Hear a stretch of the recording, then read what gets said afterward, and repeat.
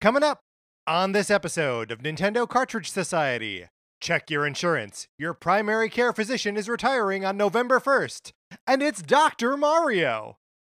It's dangerous to go alone, so the Nintendo Cartridge Society goes with you.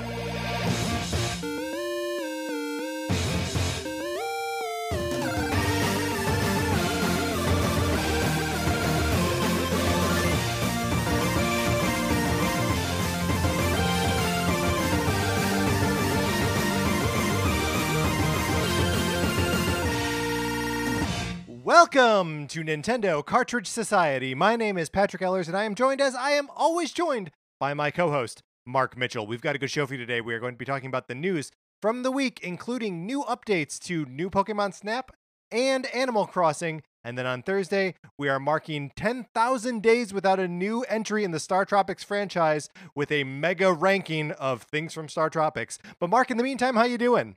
I'm doing great. I can't believe that it's been 10,000 days. 10,000 days. Since the last... I'm just imagining the world's biggest Star Tropics fan, who may or may not be Patrick Ellers, and like just an etch in the wall for every day that a new Star Tropics game has not been announced.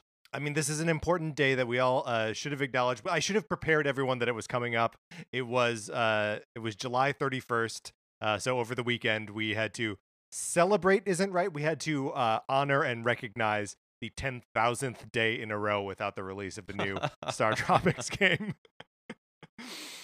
So yes, we will be celebrating that game we will be celebrating the first one, not the second one, which was released 10,002 days ago, on Thursday. But Mark, right now, we're telling you about the Sonic Forces borrowing program. You can borrow my copy of Sonic Forces for the Nintendo Switch if you want. All you gotta do is email us at Nintendo Cartridge Society at gmail.com and give us a mailing address, where we can send you, again, my copy of Sonic Forces for the Nintendo Switch. You play it for as long as you want. You send it back. It doesn't cost you anything. There may be a copy of Untitled Goose Game in there. There's nothing we can do about that. Sometimes the goose is just in the box, and that's what you have to play instead of Sonic. Yep. The other thing you can do is you can leave us a 5-star review on Apple Podcasts or wherever you get your podcasts. We appreciate it a ton. It helps people find the show. It helps the show grow. If you leave us a 5-star review on the US Apple Podcast Store, we will give you a shout out on the show. If you leave a review anywhere else, or you favorite it, or do whatever you can do to promote the show, and it is outside of the US Apple Podcast Store, send us a email, send us a Twitter DM, let us know, and we would love to give you a shout out on the show. We really appreciate it. Yeah, we really do appreciate it. Thank you to everyone who has done it so far. And no shade or shame or towards anyone that hasn't reviewed yet, but what are you waiting for? Right? Mark, before we get into the news and all that stuff this week, we've got a debug from a previous episode. A couple weeks ago, we were talking about modernizing the Zelda games, and we got a debug from Super Game Joy at Super Game Joy on Twitter.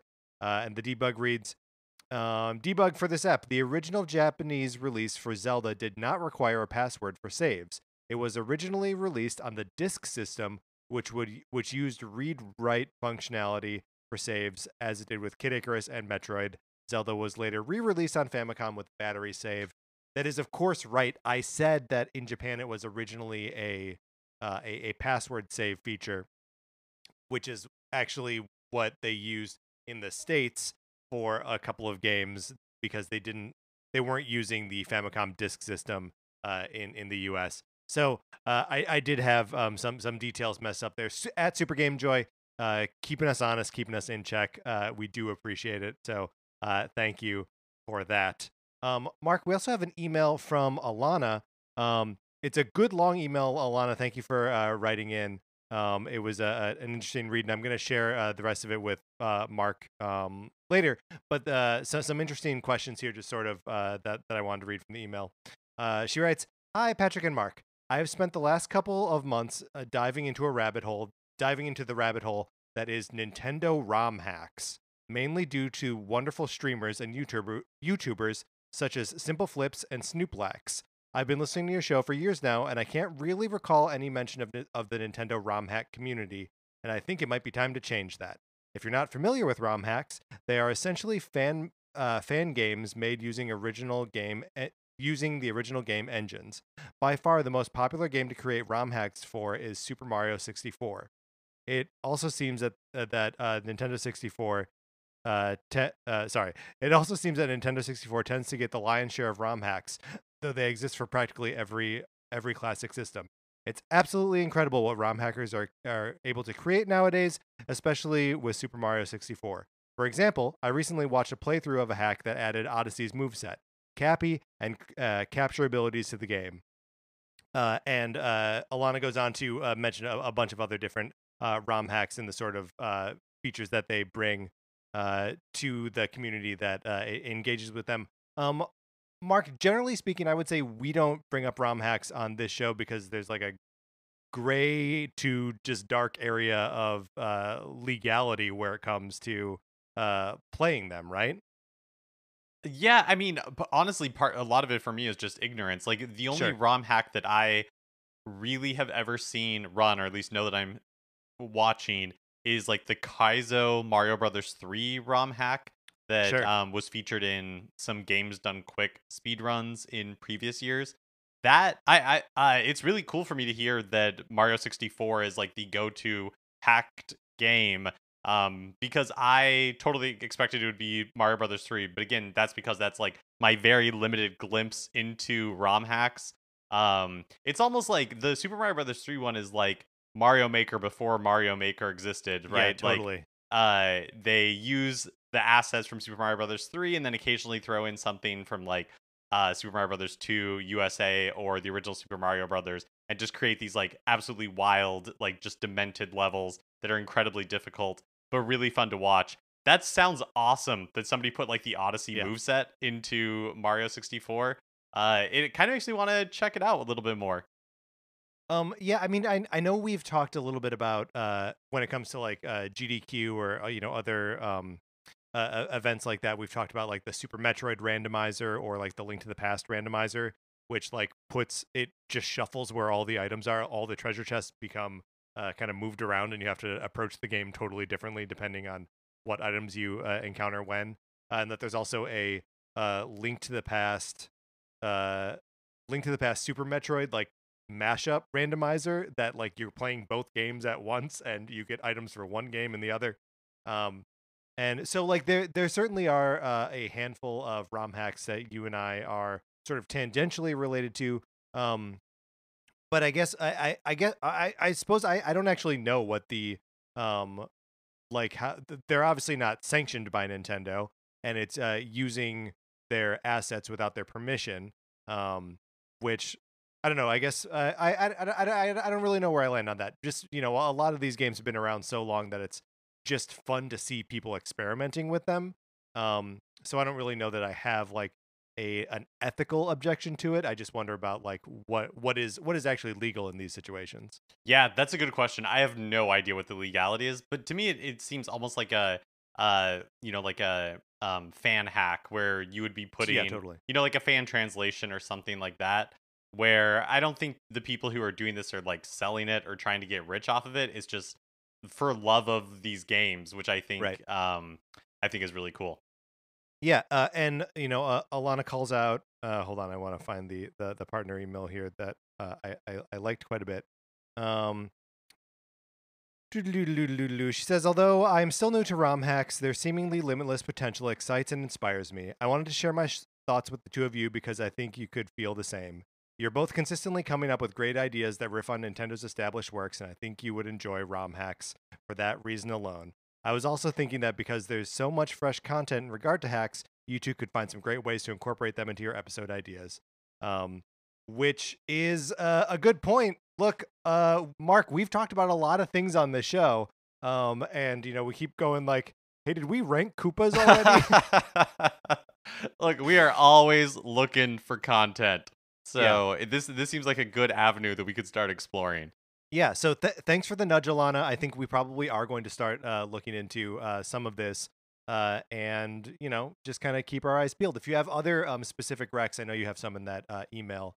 Shoot them our way. Nintendo Cartridge Society at At gmail.com. gmail.com. And that goes for anyone, not just Alana.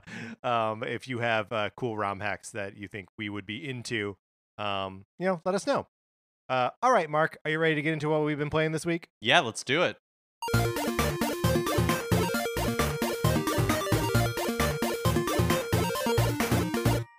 So I have been playing The Legend of Zelda: The Skyward Sword, which I continue to take at a leisurely pace, a slothful pace. I am playing this game nice and slow. Since last we spoke, I finished the Forest Temple. I had not been able to defeat Girahim in the sword fight one on one. But on my second try, I roasted him, like just destroyed him. I don't, there's something about the way the motion control combat works where like when I'm feeling it, I just feel it and it like I'm good at it and it's fun and exciting. And then sometimes when like I'm not feeling it and I get grumpy about it.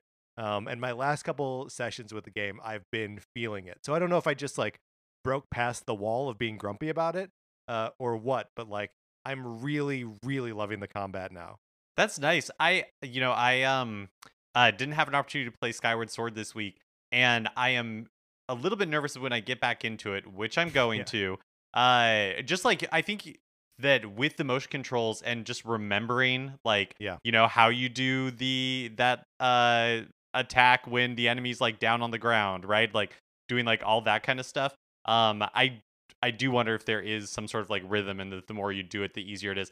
I'm gonna be honest, like the Girahim battle, I don't feel like I was doing it the way that it was intended. Like I could not for the life of me figure out like, well, when his hand is over here, which direction am I supposed to hit him from? Um, Yeah. like I could not get that to trigger, but it worked out.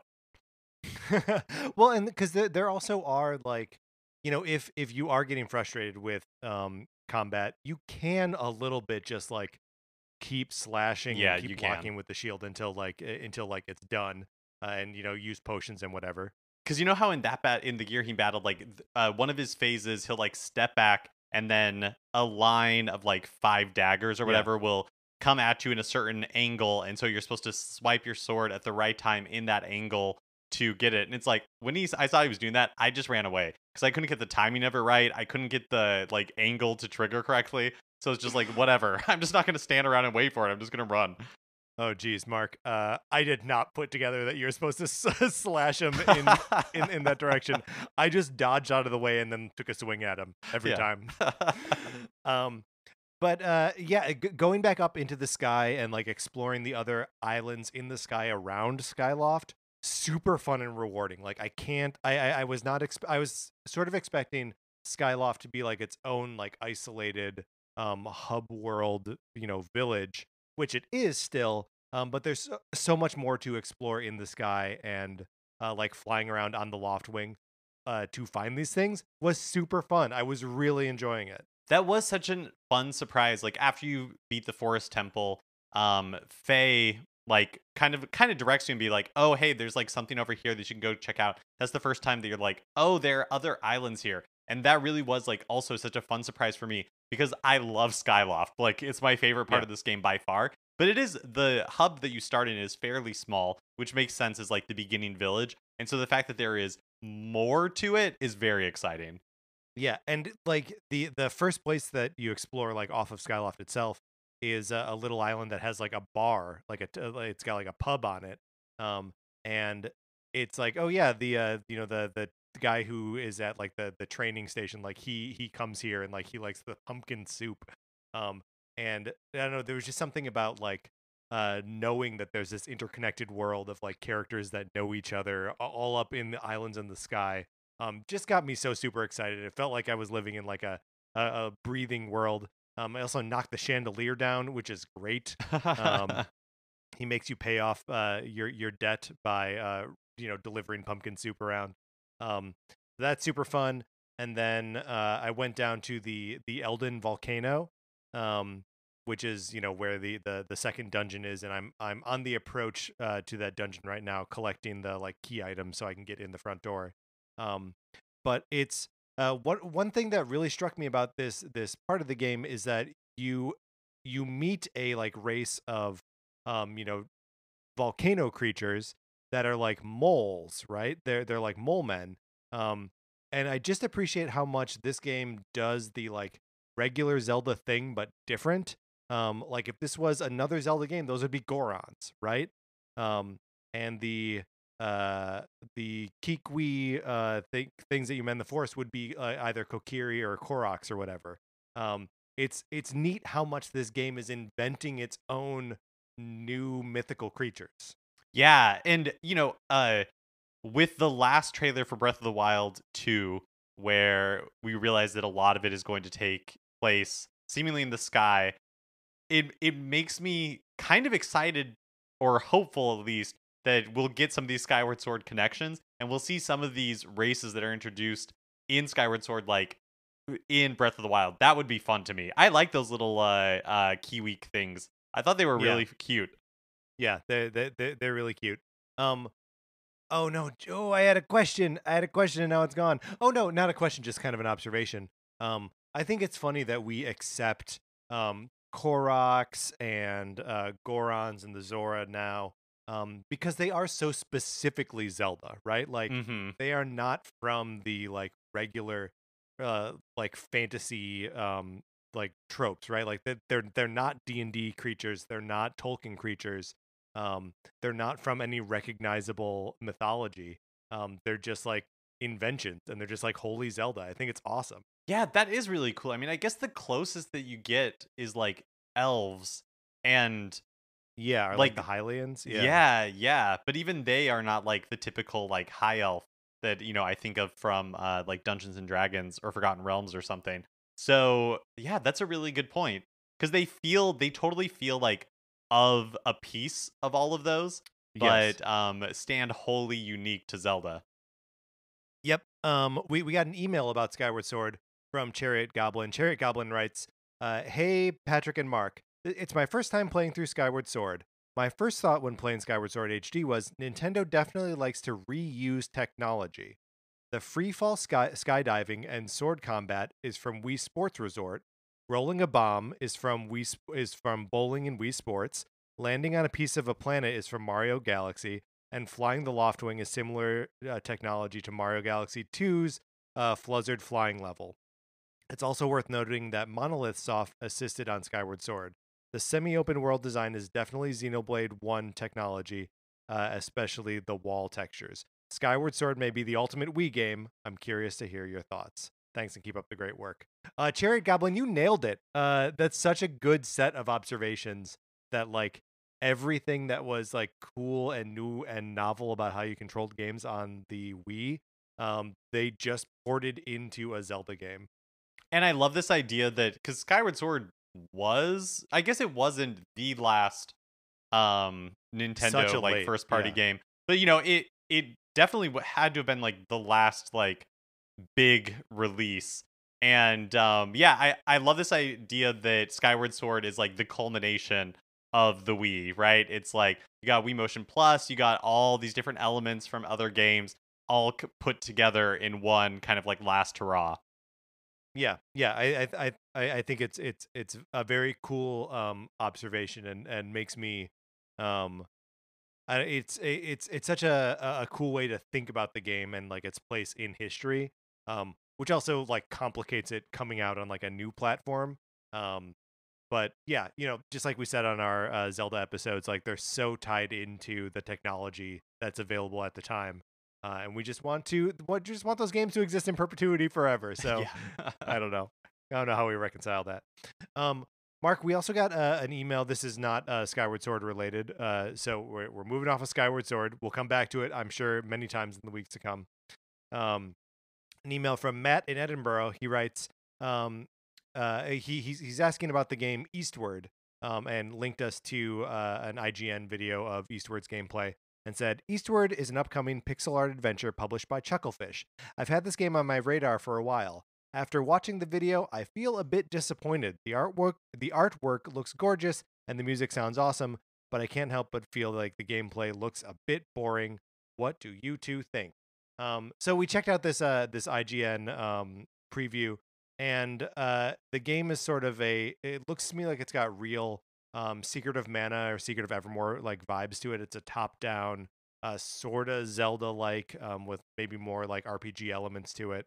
Um, Adventure that, yeah, I mean, I agree with the assessment that like the gameplay looks kind of hacky slashy, kind of shallow, but the aesthetic is cool. Yeah, the aesthetic is really cool. I think this game was announced or revealed for Switch a few years ago, and it's been long in the works, is my memory, anyways. And I follow one of the pixel artists who worked on Eastward on Twitter, and he's been teasing little animation loops and things, or sharing, I Yeah. guess I should say, animation loops and things over the years. And I agree, like the game aesthetically, like I think is really, really beautiful. Like it's really fun. Um, and the music in the gameplay that they showed is pretty awesome and really varied. I but I agree that like the gameplay loop doesn't seem that fun to like play. It does seem like kind of like Secret of Mana. So but that's the thing, right? Like maybe Yeah. Secret of Mana I think is fun to play, but if I was introduced to it just through a gameplay video, I might feel the same way. So because so much of it seems like a labor of love, I'm willing to give it the benefit of the doubt, even if the gameplay in the trailer itself, or I guess the gameplay video itself, didn't do anything for me. And also I've played worse games with worse aesthetics. Like sometimes aesthetic is all it takes to get you through. Yeah, totally. Well, I think there's also just something to, because the gameplay looks, or the combat looks a little on the slow side, right? It's Mhm. not like, just to compare it to the only game I guess my brain will default to is like it's not snappy like Hades, right? It's instead like very deliberate and kind of slow like Secret of Mana. Um, but like there's if that feels right, if it feels right in your hands in the controller, um then I feel like all is forgiven, right? You may not be able to tell that just by watching the video of it. So like I'm sort of with you on that, Matt, but I don't know, like the aesthetics seem like they might be enough to kind of pull through. There's no release date for Eastward yet. So we'll keep our eyes on it too, and when like more impressions start coming out, I wonder if that's maybe even one that we could try to get our own hands on before it comes out. So Yeah, that'd be cool. But yeah, Matt, I completely agree with you. This was a game that I've really been looking forward to, and this gameplay video definitely kind of like dampered my enthusiasm for mhm. it a little bit, maybe to realistic levels. Hey, which is good. Let's all set our expectations down to realistic levels for all things. All right, that's what we've been playing this week. Let's get into the new releases and what we might be playing next week. Patrick, I think August is going to be a bit of a dry month. We Not live in Los Angeles, and there's a drought. Yes, yeah, not a lot going on this week. The one that I wanted to call out is on Thursday, August 5th. Picross S Mega Drive and Master System Edition will be released. This was a game that was revealed last week after we recorded our news episode, but I think you brought it up on our Thursday episode. There is Yeah, a I did. demo available for it now if anybody wants to check it out. But Patrick, do you want to give a quick summation of what the game is? Yeah, so it's PICROSS, but all of the images that you're uncovering, instead of being like an alfresco or like a vase or something, instead you are uncovering classic sprites from Sega Genesis and Master Drive games. I guess maybe just Mega Drive. Oh, it doesn't matter. It's classic Sega sprites. Is that So it's called Mega Drive and Master System Edition, but are those the same great system? question. I'm not. I'm gonna be honest. Not really sure when it comes to Sega stuff. Yeah, we're not great at Sega stuff. But I mean, regardless, like you're gonna see a Sonic sprite, you're gonna see Altered Beast sprites, you're gonna see Golden Axe sprites. Like I'm there. I'm in. It sounds I'm a sucker for a good Picross game anyway. Especially one developed by Jupiter, as this one is. So yeah, I'm there. I'm absolutely there. It's such a good idea. Nintendo, steal this idea. Yeah, steal the idea. I want to be uncovering like little Marios and Toads and stuff. Like why isn't this a thing? Why isn't it a huge thing? Yep. There's another game on here I wanted to shout out, also coming out on the 5th, which is Thursday, is a game called I.F.O, which was available also on the 3DS and possibly the Wii U. I'm not sure. That is sort of like a fake Game and Watch game, where it's like a shoot 'em up, sort of like you're a spaceship flying around avoiding things. But it has the aesthetic of Game and Watch. So like even the screen, the like made up screen that you're watching it through has like little scuffs on it. Oh, that's fun. And it's all like monochromatic, and you can sort of like see the like ghost of like the LCD that's like not totally faded away. So it was a neat game on 3DS. They're selling it for under $3. So if that's of interest to you, it's at least worth the curiosity.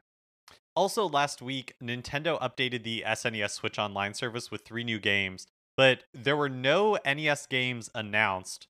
However, Nintendo did add a new SP version of Super Mario Bros. 3 to the NES Switch Online, Okay. where you start in World 8 and your inventory, I think it's just one row of your inventory is filled with basically the different suits Mario can pick up during the game, including some of the rare ones like the Hammer Bro suit. That is a smart SP version. And yeah, that's good. I still wish these didn't appear as like separate games in your library. But that's because I'm a library neurotic, and now I gotta go in and like reorganize my stuff. Mark, pop quiz. You can't look it up. What are the names of the 3 games that came to the SNES Switch Online? Oh, I don't know. And not only can't I look it up, but when I was writing these notes down, I was like, should I look it up? And then I was like, no. I want to see if I can do it. If I can do it. So I think one of them is called Jelly Boy. Is that right? I think that's right. Okay. Claymates. Okay. Because it's not Clay Fighter. And then the third, I cannot remember the third one. Hold on. Let me I'm trying to figure out how can I search for this. I'm not going to. I'm just going to look in our show notes from last week. Yeah, the best course of action is just see what we said before. Yeah. Okay, here we go. Claymates, check. Killed it. Yeah. Jelly Boy, check. Killed it. This one, there was no way we were going to get it. Bomboozle. Bomboozle. I remember I was saying that it sounds like a low rent Bomberman. I should have gotten this. I should have gotten it. All right. So those are the new releases. Mark, let's close this segment out. The closing of that segment brings us to a new segment, which is an old segment and a regular segment on our show. It is time for 433. In 1952, American composer John Cage wrote a piece called 433, wherein a performer or group of performers did not play their instruments for 4 minutes and 33 seconds. For the purposes of this show, our instruments are talking about Nintendo. So, for the duration of one performance of 433, Mark and I will talk about something not at all Nintendo related, thus fulfilling the contract of the piece. Mark, we are using another suggestion from our 433 episode. This one provided to us by Dominic. Dominic wants to know, what is our quarantine best watched list? So what did we watch during quarantine that we liked, I guess? What made us feel the least quarantine-y? I don't know. Is there anything that jumps to mind for you immediately, Mark, as what's on your quarantine best watch list? Yeah. I mean, truthfully, I consumed so much during quarantine, but what I was in the mood for so much of last year was just like the fast food of TV. My husband and I watched so many reality shows. The thing that stands out to me that we got a huge kick out of is we have watched basically every season of Amazing Race, and we loved it. That I had watched The Amazing Race back, in like 2005 when it was on, season like 5 or 6, and then had not watched it for many years, and now it's on season like 31. And so it's been a ton of fun to like go like watch all of them, try to like play the game and be like, okay, if we were in this situation, what would we do? it was kind of like, it was a fun way to like see the world almost when you were in quarantine. Like it was felt like a little bit of like normalcy. So that's probably like the MVP of quarantine for my husband and I. That's such a good pick and such a like thing to watch during quarantine. Like it's a balm in a very specific way. I almost went like my first thought is almost an opposite thought where like the only reason I had like the time to watch this show was because of being like locked down in quarantine. I'm referring, of course, to Star Wars: The Clone Wars, um, which I'm so glad now that I have that background, um, because the sort of shows that have spun off of it or like that are made from like the same people keep calling back to elements of the Clone Wars, and those are shows that I like a lot more. Late Clone Wars, I love. The Bad Batch, I love. Rebels, I love. Mandalorian, I think is pretty good. And so I'm getting so much of the mythology callbacks to early Clone Wars that weren't always fun to watch, but now I'm so glad that I did. Yeah, it's really, I'm a huge Star Wars fan. I have made a number of attempts to watch the Clone Wars and have just had really difficulty getting traction through the first like episodes in different like configurations and forms. But one thing that is really interesting is that like the Clone Wars and Dave Filoni, who's what like the showrunner of the Clone Wars, it has become such a nexus of Star Wars Yeah. now, of like new Star Wars, that I do feel like without having watched it, like I haven't started the Bad Batch because it feels like it is all interconnected in a way that I'm on the outside of right now. Yeah, and like in like a bad, I think it's a bad way, right? That like the Bad Batch is separated as part of this like this is part of animated Star Wars, and the cost of like entry for being a part of that is so high that like man, it's a real bummer. But I'm glad that I'm glad that I did it, and a lot of times it was just me like having it on in the background while I did like other stuff. Which I would totally recommend. It's the worst way to recommend a show. Like, don't watch it, but don't pay attention to it. It's fine. Um, uh, yeah, oh, I go. was just gonna say, yeah, because like when like Ahsoka Tano shows up in The Mandalorian season 2, it's like I know of the character and I know that she is beloved, but I don't know like the specifics of her arc really. You know what I Right, mean? right, yes. And there's gonna be more stuff like that. Like, uh, there is a character in Bad Batch that if we don't see in this Book of Boba Fett show, this year, like, is going to be we it's a totally blown opportunity if she doesn't show up. Um, so yeah, other things that I watched during the quarantine, I finally caught up on Succession. That I had seen no episodes of Succession, but watched it all during quarantine. And that show's great. It's very fun and funny to watch these horrible rich people tear each other apart. Yeah, I've heard it's really good. There's a lot of like those shows that I need to catch up on.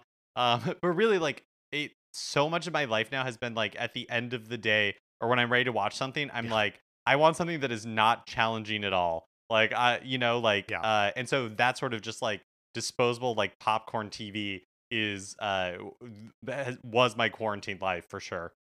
yeah. We watched Happy Endings twice, so that that's the applause. We were accompanied today by a juggling troupe at the Saristoniemi Museum during the Silence Festival in Kitalia, Finland. All right, Mark, let's get into the news. New Pokemon Snap gets a new update today at 6 p.m. Pacific time that adds 3 new areas and 20 new Pokemon to the game. It's all for free. It is the 3 areas are the secret side path with has both a day and night variation. The description is the Neo 1, which is the ship, shrinks to a tiny size when you explore this area, so the Pokemon you see will look gigantic. You can even hear their breathing and footsteps in this thrilling area, and you might spot new kinds of behavior from Pokemon you've seen before. Also, it looks like at one point you're riding on one of the Pokemon as it like glides down from the trees. Too fun. Mighty Wide River also has a day-night variation. Mighty Wide River is a nurturing water source that provides the whole of Belusivia. No, that's not right. It's It's fine. It's close enough. Belsolva, something like that, island with sustenance. You'll be conducting research as you ride down the river, so be on the lookout for rapids as you search for Pokemon, and keep your camera ready so you don't miss capturing them in action. Silva. Is that right? I feel like I'm reading these letters, but it is constantly rearranging on me. Okay, so Belu Silva. Belu Belu Silva. Silva. Okay. Yeah, okay. Sure. Barren Badlands. This one I can handle. Oh, actually, I'm looking up what's ahead and maybe I can't.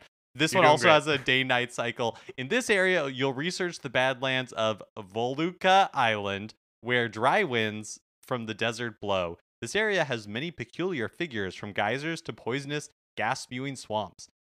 Pokemon may be hiding underground or in the rocky cliffs, so keep your eyes peeled for them while you're on your expedition. Super cool to see a bunch of free content coming to new Pokemon Snap like 3 months after its release, right? This game came out at the end of April. So that's pretty awesome. I sort of suspect that this is it. Like this is the free content that they were planning, slash maybe some of this was supposed to be in the original release of the game. I know some of the Pokemon and areas featured in pre-release trailers are from these new areas. So this may just be that they hit a date by cutting some content and then are finally delivering on that content now. But whatever the case, the game was big enough and fully featured enough at launch that this just feels like extra. And there's something about this. I didn't buy new Pokemon Snap. I haven't played it, but there's something about this secret side path where it like shrinks you down and there's giant Pokemon I that know. I am like super into. It makes me want to watch like playthroughs of it because I think that's really the enjoyment that I would get from Pokemon Snap is just kind of like being able to see the world, like the actual like taking photos and trying to get that scored.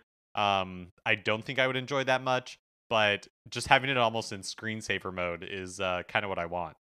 I mean, that's the joy of playing the game at all, is that you're seeing the world and like discovering Pokemon doing funny things. Like, fighting with each other or eating a fruit or just like smiling at the camera. Like the game is wholly experiential, right? Like you're not um I know you are accomplishing something, but like who cares? The points, who cares? Like I just want to see some cute stuff. Yeah, yeah.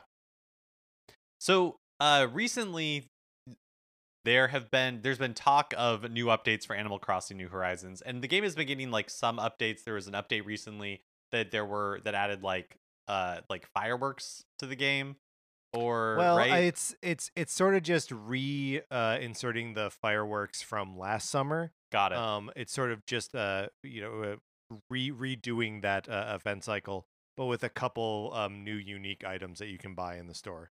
And in interviews surrounding E3, Nintendo of America president Doug Bowser mentioned that some new content would be coming, or that updates would be continuing.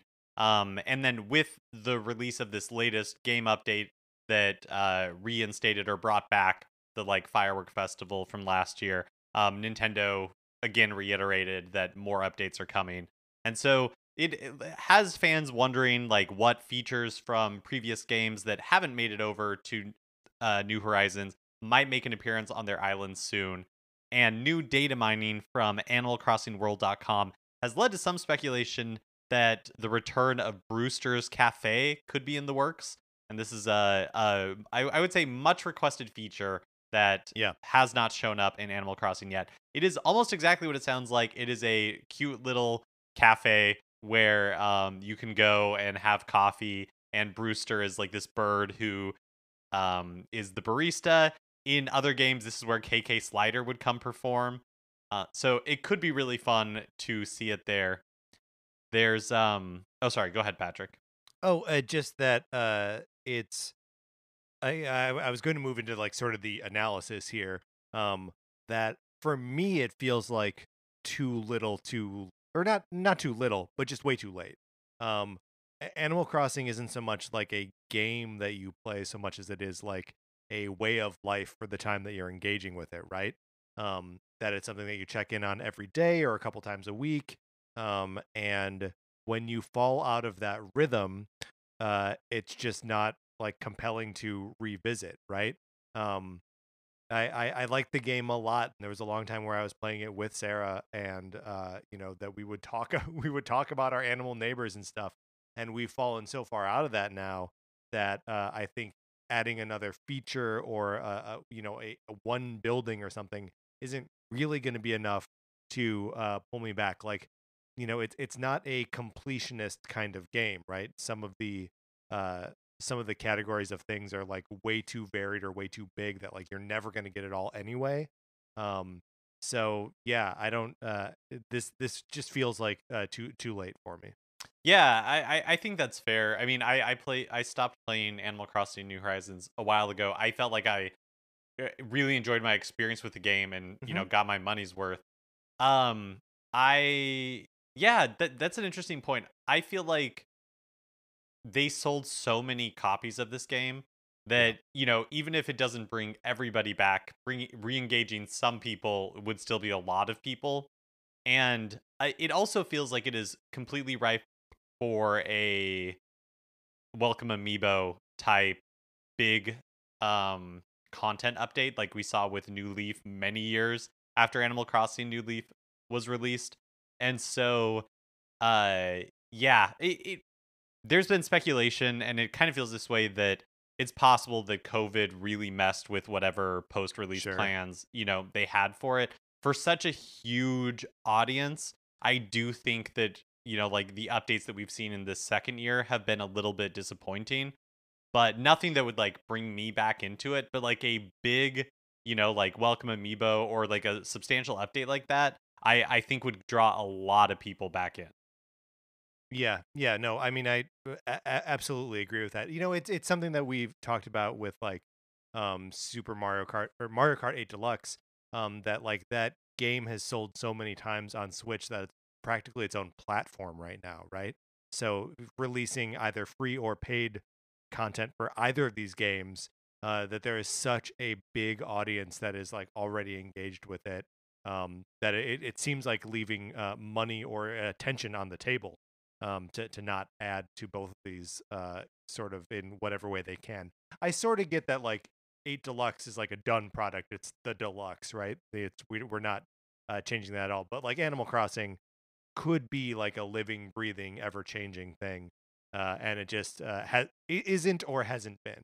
I also think that like I'm by no means an expert on the internal structure of Nintendo, and so Yeah, I don't have any clue how many people are working on Animal Crossing content compared to how many people have moved on to Splatoon 3. I think it's the same team that does like both. that would make sense. And Yeah, so like I think there is a totally a world where Animal Crossing New Horizons, right, like has a team dedicated to it and all they're doing is like maintaining it as a live platform. Like I feel like that's what happens with a lot of MMOs is you have like a team that they're tasked with, they like build it and then another team eventually steps up and they're the ones that are creating like new content for it all the time.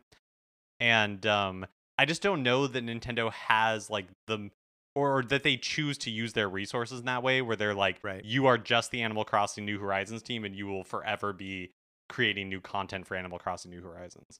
Yeah, well, and they're also like not really set up for that. I mentioned that it's like leaving money on the table, not like charging for that content.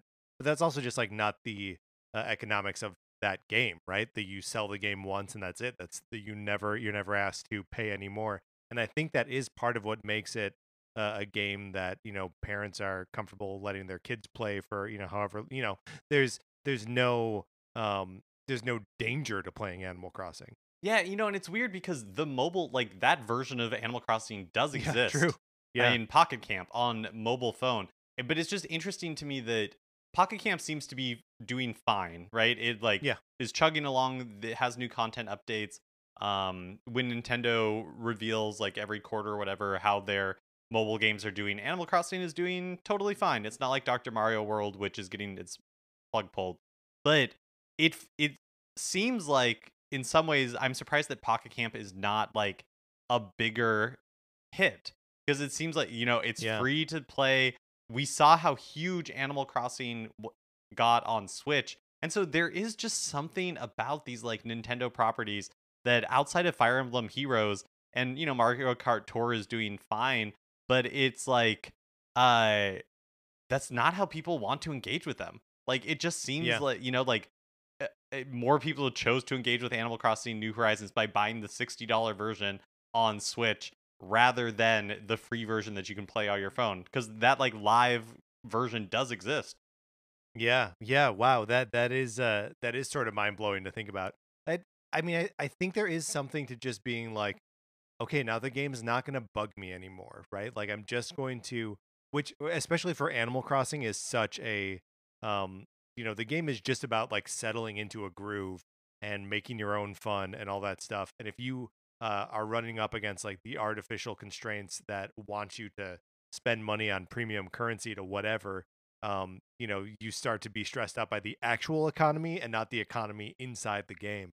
Um, so I wonder if it is like truly a psychological thing that like tying it to real dollars makes it less fun than just playing with bells. Yeah, and it's like, well, you're doing like in Animal Crossing, you're doing a lot of tasks for like other like neighbors and villagers and stuff like that. But maybe it's like when it's internally motivated, it's more fun than when Hmm. you're doing it because that's the only way that you can like, I don't know, like get the craft the item you want to craft is because Yeah. you have to do these three things for this villager. Would still be great to see them like just fully support Animal Crossing in an ongoing way. Like even down to just like quality of life improvements. Yeah. I love the game, but there are, a bunch of improvements that could be made to just make the game a little bit snappier and a little bit less like, plowing your way through the same dialogue boxes over and over again. But I gotta tell you, Patrick, New Horizons is a enormously vast improvement on Yeah. previous entries. But yeah, and like maybe they've been quiet because they are working on like a really big like update for it. Maybe that's just not in the cards anymore. Oh, okay. The reason Brewster's Cafe is broken out specifically is Yeah. because in the latest update, there's a new string of code that I'm not going to read because it's like it's a string of code. But the key part in it is Talk Progress Museum Built Cafe, like one word. And Animal Crossing World speculates that it could potentially, quote, be used to affect some dialogue with villagers or special characters on your island after the museum has been expanded to build the cafe. Of course, this is all speculation. Maybe it was something, maybe it's an abandoned feature. Maybe it's a Yeah. callback to the Wii U, right? The Project Cafe, wasn't that the code name for it? Sure, yeah, there you go. You're nailing it. So, but fun to speculate. Fun to speculate. Mhm. Over 3 years ago, the NVIDIA Shield gaming device, which is kind of like NVIDIA released this Switch-like handheld device many years ago. I don't even know how many at this point, but like it feels like it was around the Wii U era. Basically, like a similar proposition to what the Switch is, what to the new Valve device is, but it never really took off here. But they've been selling it in China, and as part of like Nvidia is the chip developer for Nintendo for the Switch, and so apparently as part of their agreement, or Nvidia or somebody was allowed to port some Nintendo first party games for the Nvidia Shield in China exclusively. So not only did they port them to the Shield, but they were upscaled to HD. So you could play these Wii games in HD on the Nvidia Shield, including Mario Galaxy, Punch Out, The Legend of Zelda Twilight Princess, and Donkey Kong Country Returns. Now, sorry, just to jump in here a second, and these are all also with button controls, right? Yeah, they must be. They must be. Yeah. Yep. Man, I would kill for an on TV button controls version of Donkey Kong Country Returns. Totally. Oh my gosh. Yeah, I didn't even think about that.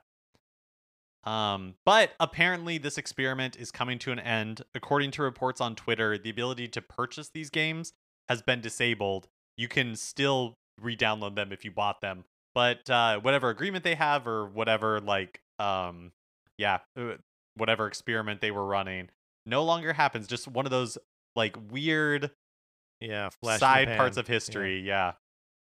Mark, go on the record now. Do you think this is happening because all these games are coming to Switch? No, I think this is happening because all these games. Oh, actually, no, I don't. But I do wonder if it was just like a timed thing where it was like just we'll like do it for 3 years. I don't know if the Nvidia Shield is like caught on in China. I don't know if like Yeah. especially now that Nintendo has an official presence there or with Tencent and is selling the Nintendo Switch like officially. It seems like that's their what they see as their path forward in China, not like a collaboration like this. Yeah. But also, if the work is already done, like let's bring them over to Switch.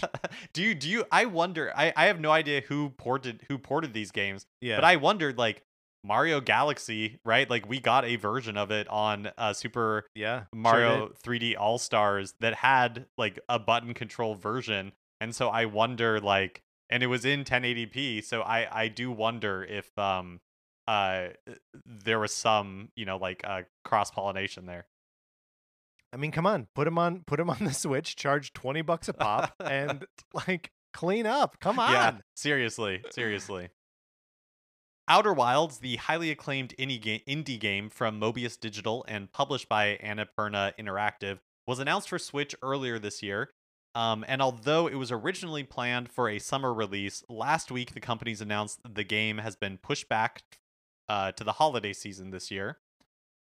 Additionally, they announced a new Echoes of the Eye expansion, but for other platforms. There's no word yet on if the Switch will eventually get the DLC as well. Well, that's interesting. Well, Outer Wilds, there was also a sequel to that announced, right? I make this No. mistake all the time. The Outer Wilds Outer is like Worlds. yes, yeah, Yeah. exactly. The Outer Worlds is the Obsidian RPG that at Xbox's show E3 showcase, they did announce a sequel that will be exclusive to Xbox and PC. This is like the indie game where it's like a time loop and every time you do it Yeah. like there's like more of the mystery you uncover. I actually think my confusion was that I was thinking of the Switch announcement of the Outer Wilds as like Oh, uh-huh. the announcement of a sequel. So I think, I mean, regardless, I was wrong. Bandai Namco revealed that Pac-Man 99 has been downloaded over 4 million times. And they also revealed that new DLC will be coming to the game. I forget that Pac-Man 99 exists, and I liked Pac-Man 99 when I was playing it. Yeah, let's play Pac-Man 99 again. Yeah, I maybe they do them, and I'm just not like tapped into it. But I wish do they. I wish I guess Like I was Tetris more Maximus, aware, yeah. of these like Tetris Maximus things. Yeah, I have not been aware of them doing any like kind of tournaments for it. And usually, like if I turn on my Switch over the weekend and there is a Tetris Maximus Cup, like there's some sort of news item that alerts me to that happening. But yeah, I also haven't noticed that for Pac-Man 99. Remember when Pac-Man came out that we were all like, they're gonna make 1,000,099 games and just everything is gonna be 99, and then that's just been it. I mean, I Well, understand I it was mean, only a couple months ago. yeah, but- it was only a couple of months ago. I think there is still plenty of time for them because we did get Tetris 99. Lest we forget, we got Mario 35, 35. RIP, and then shortly after we got Pac-Man 99. So I totally think it is possible that there is a variation on this idea in the works somewhere. Man, Mario 35 is so funny. Did we recognize at the time that we were living through like one of those moments in history, like BS Zelda? Like, No, we didn't. We didn't appreciate it that way. There was just too much going on. There was too much Yeah. going on. yeah, you're right. You're right. Hard to appreciate it when everything else is going on. Finally, Dr. Goomba Tower is about to see their last patient as Dr. Mario World is shutting down November 1st. The official Dr. Mario World Twitter last week tweeted out a message letting everybody know that the last day to play would be October 31st. The game originally launched in 2019, never really got a lot of traction.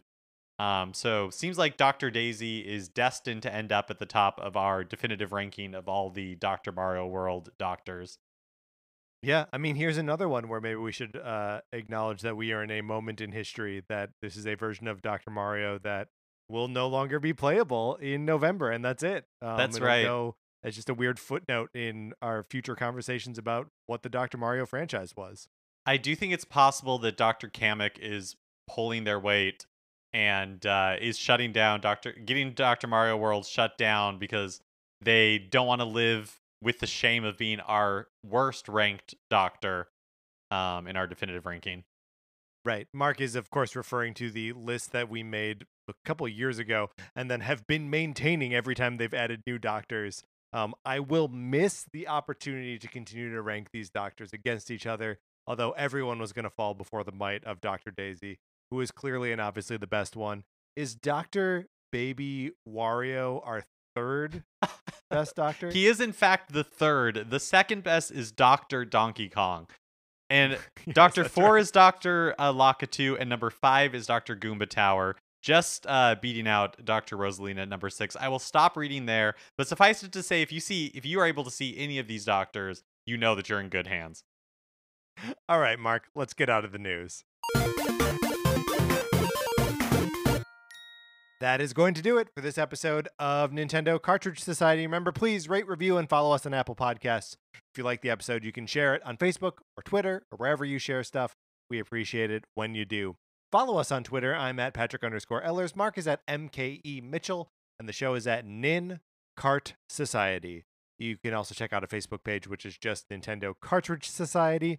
Olivia Duncan made our logo, and our theme music is provided by 8-Bit Betty. You can get more of his music by going to 8bitbetty.com or by listening right now. For my co-host, Mark Mitchell, this is Patrick Ellers saying no baby doctors except for baby Dr. Wario. It's just too good. Thank you for listening.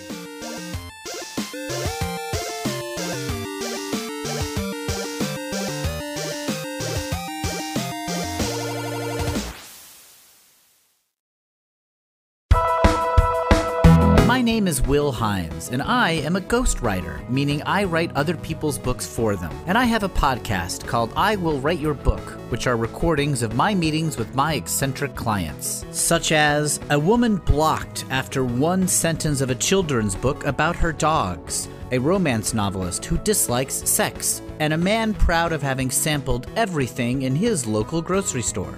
This podcast has been described as fully improvised, played by some of the best comedians on the planet Earth. Hey, that's pretty good. That's I Will Write Your Book on Campfire Media. Campfire.